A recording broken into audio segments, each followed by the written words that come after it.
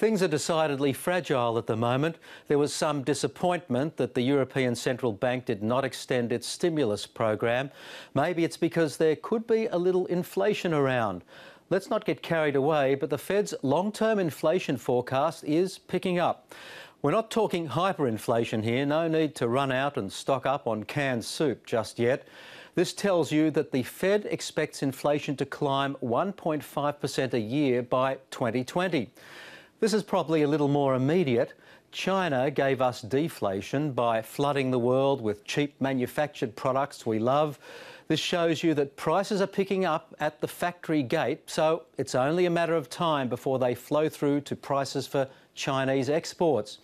The Australian market continued to be sold off. It's lost nearly 4% in less than a month. Financial stocks took most of the heat because of that ECB disappointment.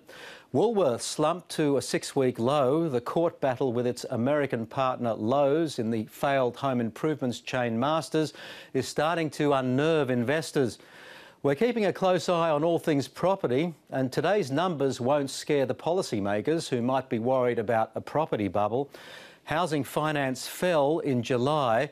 What might be a concern is the mix. Finance to owner-occupiers fell, while lending to investors looks like it's making a comeback. The uncertainty about Europe's stimulus plans didn't help the Australian dollar. It's back below 77 US cents, and that's finance.